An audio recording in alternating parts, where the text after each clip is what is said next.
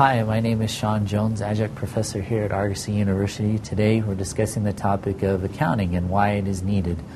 Basically, without accounting, a company or business or organization isn't going to know or understand where it is from a financial perspective without its accounting department.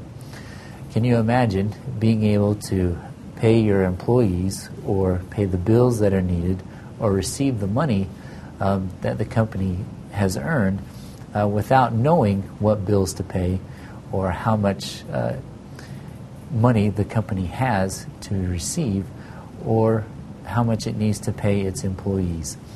Without the accounting department, there can be chaos.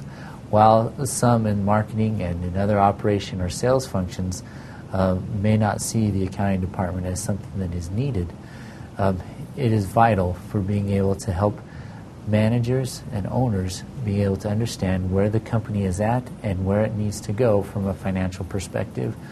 For more information about this topic, please visit our website, argosy.edu. There you can find our phone number or an address to come and visit our Salt Lake City campus.